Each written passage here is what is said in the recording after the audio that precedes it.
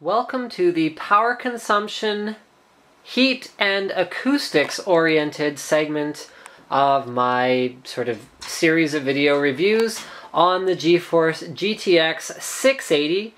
This one's from Galaxy, although this is a reference board, and I'll get into a little bit more the advantages and disadvantages of a reference board very shortly. So out of the cards that you guys see here, so I've got the GTX 680, I've also got a Radeon HD 7970, which price-wise as well as market positioning-wise is its closest competitor. And what on earth did he just drop? My cat is like dropping things. Alright, moving on. Closest competitor in terms of positioning. And so we're going to see how these two stack up head-to-head. Both of these are reference cards. And then there's one card that I haven't tested yet, so is not part of my graphs, but I want to include it less for the power consumption and the, here we go, and the idle temperature purposes, and more for the load temperature and load noise purpose. Because, I mean, the thing about any launch card is it's always a reference card, which means it's an NVIDIA designed or an AMD designed card using a reference or AMD or NVIDIA designed cooler with a reference AMD or NVIDIA designed PCB. So the advantage of that is that it's all validated by AMD or NVIDIA, so that's good. Usually these reference coolers tend towards the blower types of coolers, which exhaust air from the case, which some people consider better, whereas others prefer the more open style of coolers, which deliver significantly better cooling performance for the GPU itself, but do not necessarily keep the rest of your system components as cool. Reference boards are pretty standard, so you're not going to see a lot of extra features, like for example on high-end SKUs, you sometimes see non-reference PCBs with more power phases, things like that, better coolers. So there's a non-reference card. So at launch, we are pretty much stuck with reference boards. I'm looking forward to seeing GeForce GTX 680s with non-reference designs, but for now, this is what we got. And the reason I want to compare this non-reference 7970 is because we're starting to see non-reference 7970s now, and I want to look at what kind of an advantage it has in terms of especially acoustics as well as load temperatures compared to a reference card. So let's do charts and graphs first, since that's everybody's favorite part of these videos, right? So remember, not including the Sapphire Dual X Fan 7970 here. Let's talk system idle temps to start with, and my cat really needs to get out of the way. Go on. Go away. Go away, please. Thank you. Alright, here we go. System idle temperatures in degrees Celsius. So here I've got a wide variety of different cards. You can see that out of all of them, the 6990, compared to its closest competition in terms of performance, which is the 680 and the 7970, as well as the GTX 590, is by far the worst idle temperatures. But that's kind of to be expected. The 6990 is a bit of a beast when it comes to noise as well as power consumption. So I mean, honestly, so is the 590. Not as loud, but definitely in terms of power consumption and heat output. So the 680 comes in at 33 degrees. Honestly, all of these are close enough, and they're all quiet enough at idle that none of it's really a concern.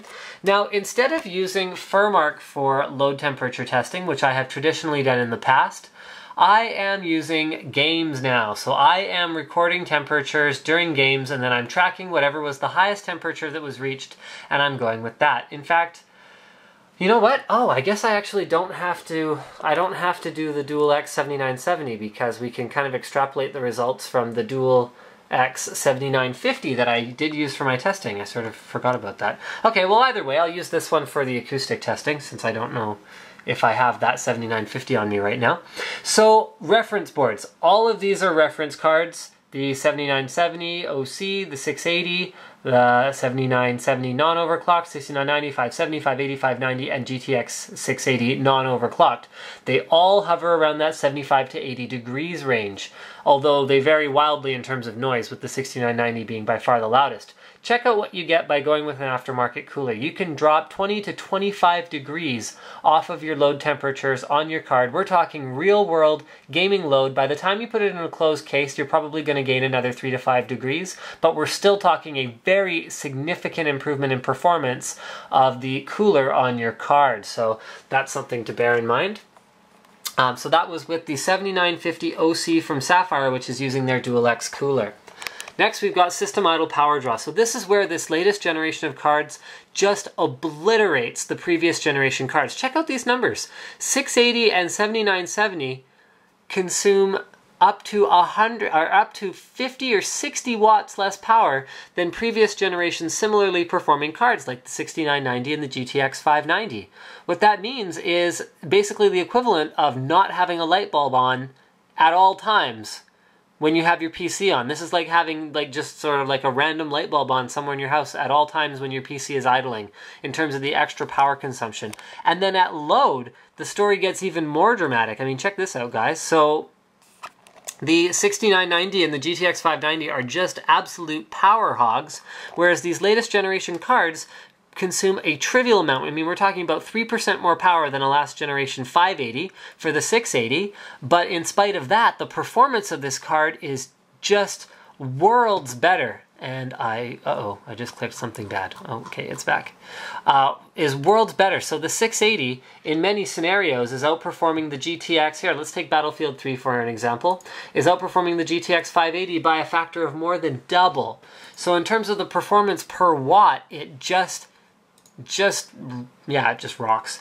I mean, the 7970 is no slouch either, although it does consume more power under load versus the GTX 680. The 7950 consumes significantly less power, and hopefully we'll see this something similar from something like a GTX 670 or whatever the derivative is going to be that comes out of it, and I'm very, very excited about that. System idle power draw in watts. So yeah, we went through that. So that's pretty much it. So now let's just do some acoustic testing. I'll give you guys some idle and then gaming load readings. So my testing methodology, as unscientific as this may be, basically involves taking my camera, holding it a fixed distance away from the cards, and then letting you guys listen to it for a period of about 5 seconds.